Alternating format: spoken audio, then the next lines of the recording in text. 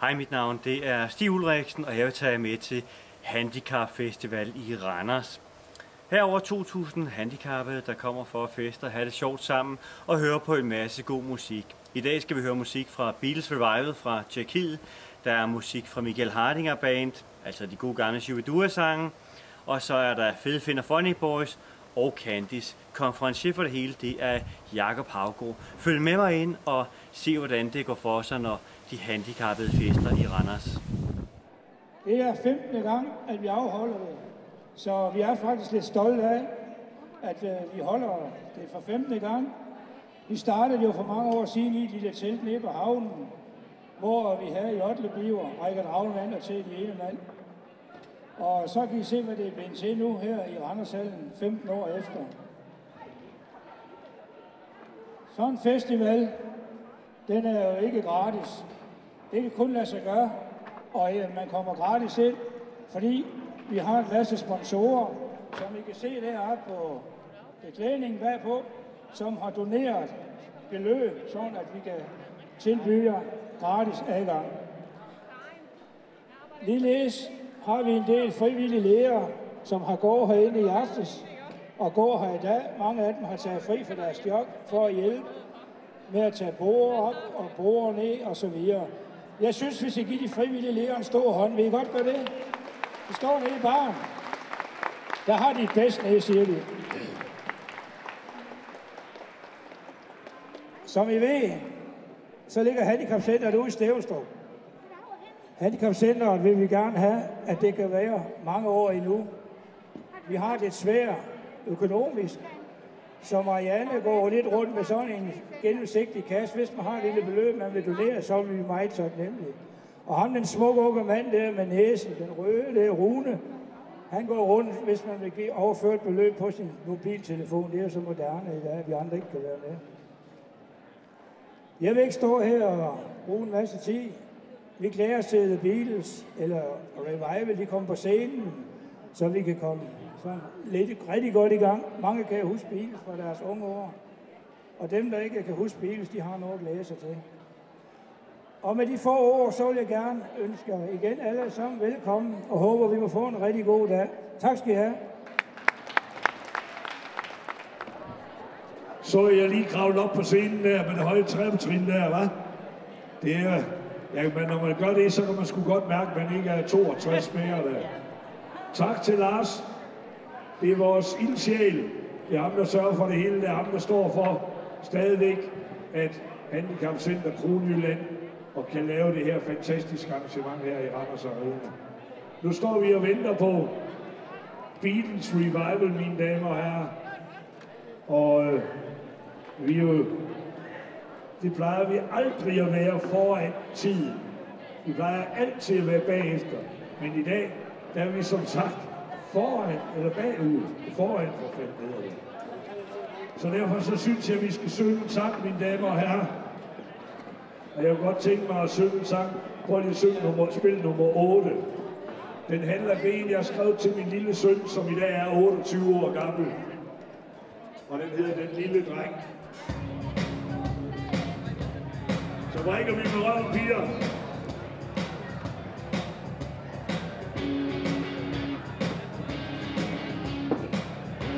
Og husk at give lidt penge til foretagen. Den lille dreng, han elsker dig i solen.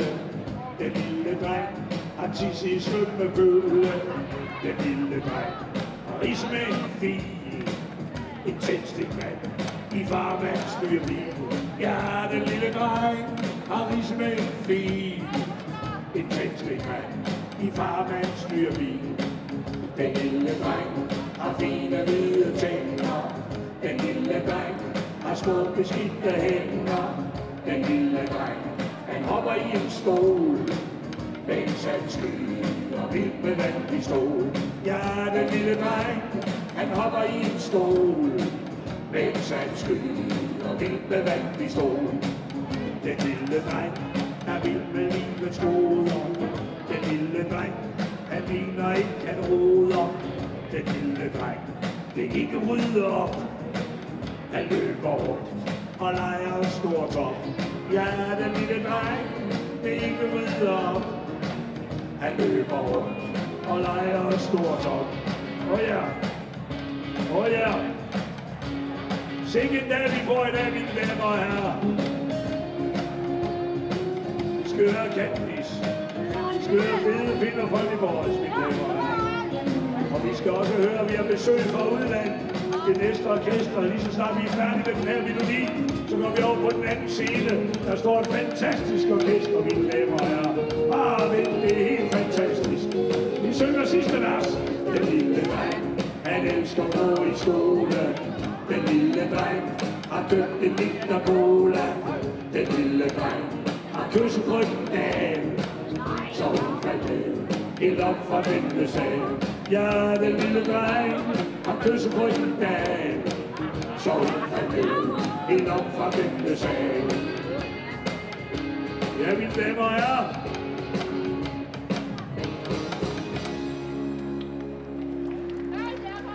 Tak skal I have. Sikke en dag, vi har her. Værsgo, mine damer og herrer. Her kommer Beatles Revival. Men giv dem en ordentlig hånd. Jeg får noget nyt. She loves you, yeah, yeah, yeah. She loves you, yeah, yeah, yeah. She loves you, yeah, yeah, yeah, yeah. You think you lost your love, but I saw her yesterday. She's breaking up, and she told me what to say. She said she loves you, and all that is bad.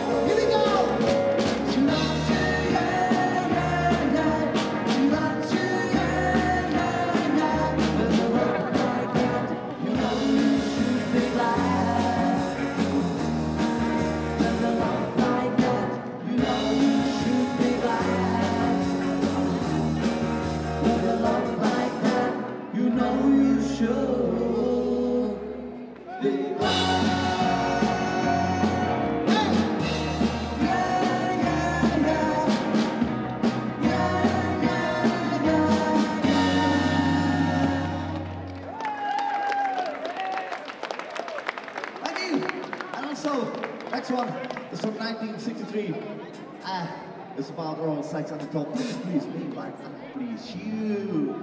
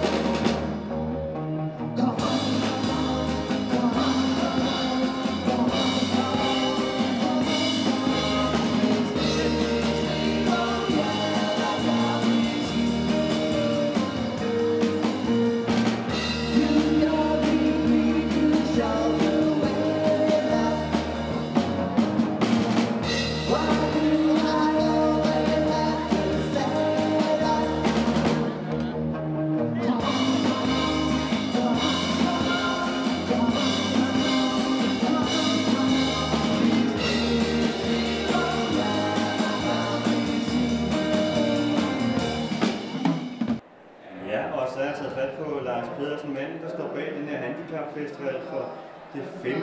år i træk. Lars, hvad har fået dig til at lave sådan en festival for de handicappede? Jamen det er fordi jeg synes det er sjovt, og fordi der skal være et indslag i Randers ugen netop for den gruppe.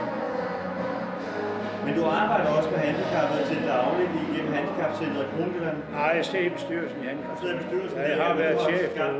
Ja, jeg har været chef. Ja. Er det fordi, du har et stort hjerte for de handicappede? Ja, det har jeg da. Det har jeg for alle mennesker. Når du vælger musik ud til det her, så er det vigtigt, at det skal være en bestemt type musik? Ja, jeg snakker lidt med gruppen der, som det er beregnet for. Og som får ligesom indtryk af, hvad de gerne vil høre. Det her skal jo helst være dans. Bare i år, der har vi så taget Beatles og Revival. Fordi at vi gerne vil have det lidt også for hjælp og sådan noget. Det er jo åbenbart blevet populært. Er det vigtigt, at de handicappede har en festival, hvor de har samme faciliteter som dem, der ikke er handicappede, kan man sige? På Randers har masser af musik for dem, der ikke er handicappede. Ja, jeg synes, det er vigtigt, og det er sjovt, at de mødes og har en god dag sammen. Hvordan får man finansieret sådan noget her, sådan en festival for de handicappede? For det er jo gratis adgang. Det gør det ved, at der er sponsorer, der lægger penge i kassen, som det kan lade sig gøre. Vi har et musikbudget og et festivalbudget på 250.000. Og er det svært at skaffe penge til det? Det er blevet nemmere, må jeg sige. Som det er blevet større og større, er det blevet nemmere at skaffe penge til det. Og det er måske fordi folk de kan se, at tingene er i orden, når det fungerer? Det håber vi, at folk har indtryk af.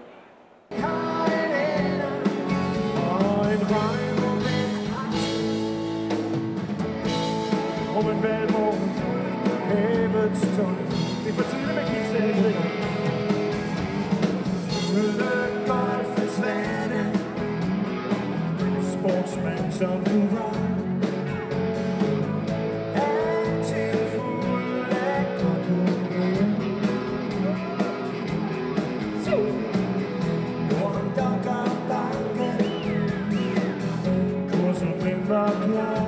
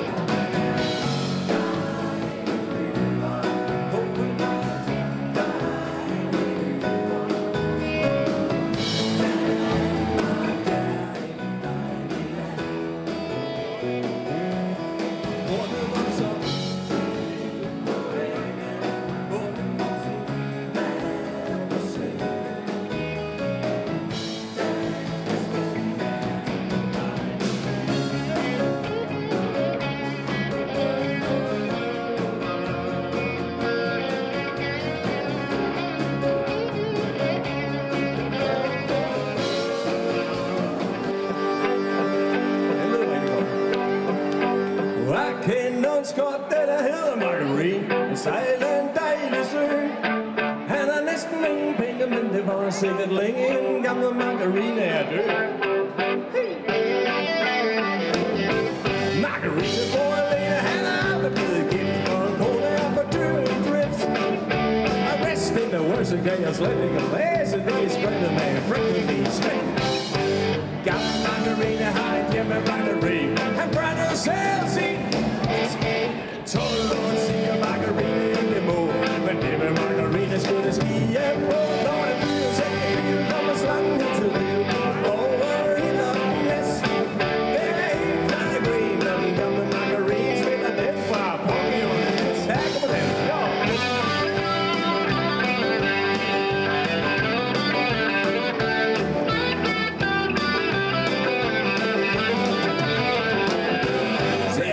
Margarine har ikke... Michael! Ja, det slipper ikke så nemt. Michael Hardinger på guitar. Hvad siger I til det? Lød det ikke bare skide hammerne godt? Det er fantastisk. Det er den eneste solo, jeg kan. Den Hardinger, det var... Og den forsvinder bort i tågerne, ja. Som man bliver ældre. Så forsvinder ting. Det er det. Jeg kan ikke huske min barndom, om lidt ryger den her. Nej, det går ikke. Det er helvede som jul. Det eneste guitar-solo, du spiller. Det er den eneste guitar-solo, skal jeg gøre det for sidste gang. Så. Ja. Skal vi have den en gang til? Skulle vi have den en gang til? Okay. Jeg bliver nødt til at tælle for. 1, 2, nej. 1, 4, 27, 39.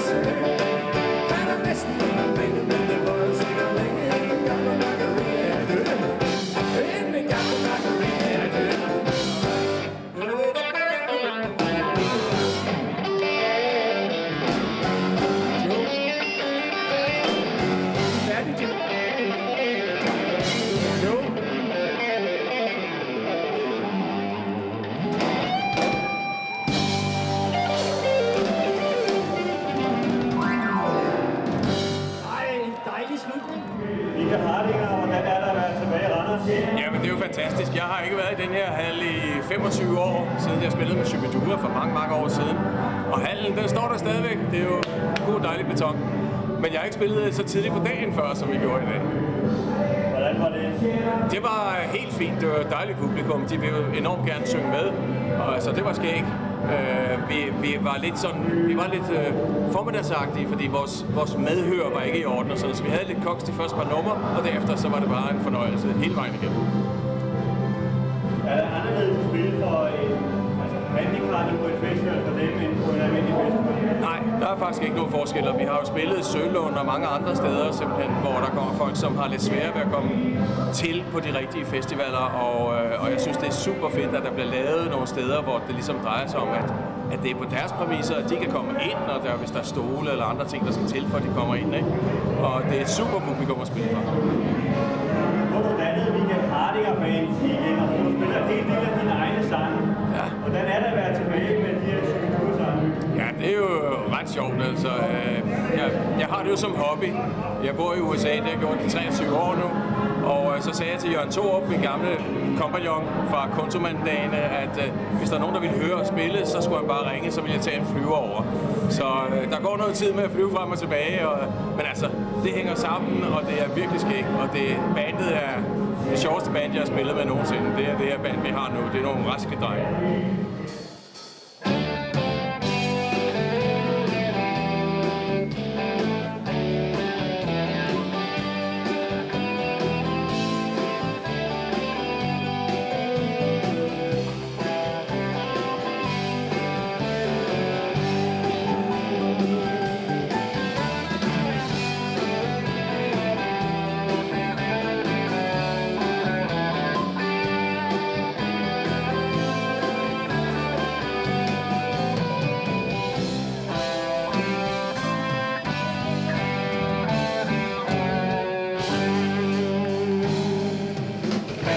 Tænker på at spørge mig, baby. lige, så er det ikke dig. Heller ikke østers eller lammesteg. Hvad du ikke foreslå svaret nej, for jeg kan komme i. Jeg kan komme i. Og jeg kan aldrig hvornår. Jeg kan fint hvornår. Jeg er hverken TV eller dollar og krig. Heller ikke vilde med kammer fuld af vin. Alle mine penge går til bladindustri. Og ingen har en plade sammen større end min. Og vil du få. Jeg kan komme der. Og jeg kan aldrig hvornår. Jeg kan fint hvornår. Når jeg slutter efter rocken, slutter nat efter nat, så skyder mine øjne og min sjæl er besat. Og hvis jeg får en partner som en lovlig mat, så slutter vi bare til julet vat. Jeg kan komme der. Og jeg kan aldrig hvornår. Jeg kan fint hvornår. Kom så, jeg tager.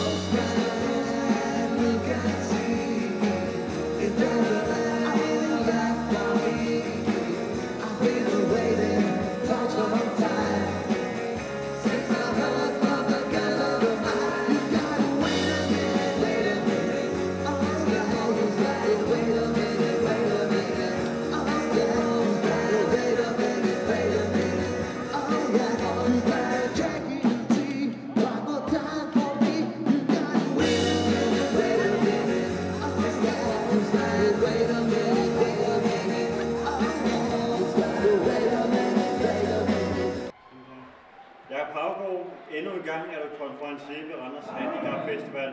Det er efterhånden blevet til en del år. Er der et specielt hjerte, et specielt bånd mellem dig og de handicap? Ja, man bliver så fandens klog af at være sammen med dem, kan man sige. Altså jo, jeg kan godt lide de, jeg synes, de stiller spørgsmålstegn med sådan nogle helt almindelige ting. Hvad er klokken? Hvad alle ens sms'er, alle ens tal og alt det der med, hvor mange penge tjener du og sådan noget. Det er enormt mange af dem, det er specielt når du tager fysisk udviklingshjem, så er de sådan set ligeglade med det. Og det er faktisk meget ud af. Jeg synes nogle gange hele mit liv, det handler ikke andet om tal. Det synes jeg, de gør mig klogere. Du er også god til at gå rundt blandt på diagrammer og snakke lidt i modsætning til mange andre konferencerer, der måske kun er på scenen og så er de ude bagved.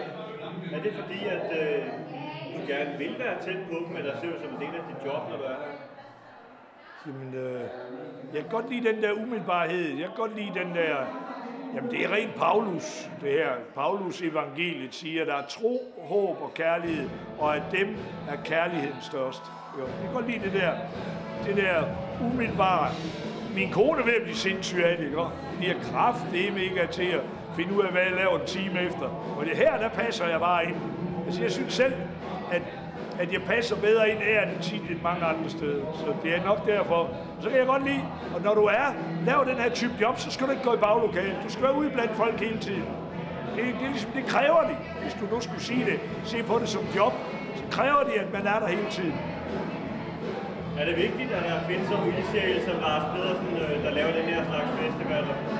Jamen, der var slet ikke noget, der hed, altså Handicapcenter Kronjylland, Handicapfestival her i Arena, Randers Arena. Det ville slet ikke eksistere, hvis han ikke var der. Og så, hvis man går rundt i Danmark, så alting afhænger af det. Det er den ene sportsklub efter den anden, det er handicaporganisationen, det er alt muligt. Hvis der ikke er en ildsjæl, så er der ingenting. Så det er, Lars Pedersen er krumtappen i det her. Randers, må vi lige se nogle hænder heroppe i luften? Fordi nu skal vi lige synge sammen. Og hvad må der sker, når mennesket bor, når livets skjorte bliver for kort? Hvor munden er den røde tråd.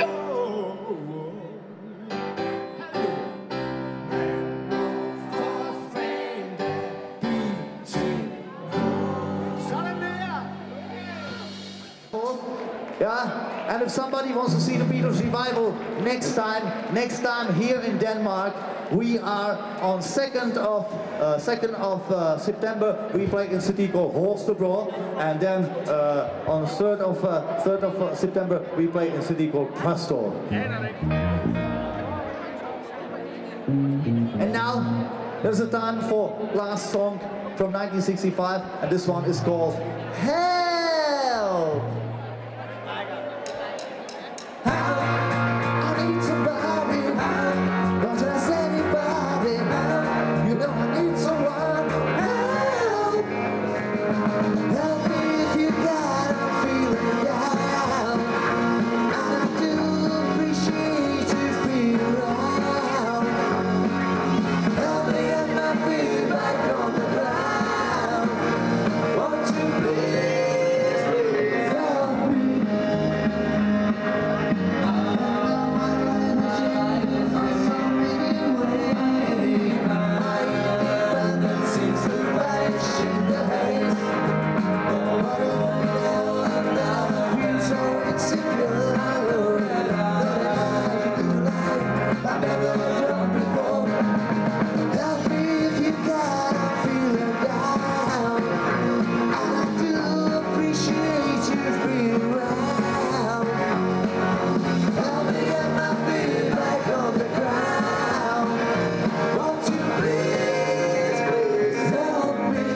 Ja, og det var så, hvad jeg havde valgt at vise jer her i dag fra mit indslag i Randers Arena, hvor de handicappede festede og havde en fantastisk fest. Jeg håber, du har nyt at følge med. Vi ses forhåbentlig igen i næste uge.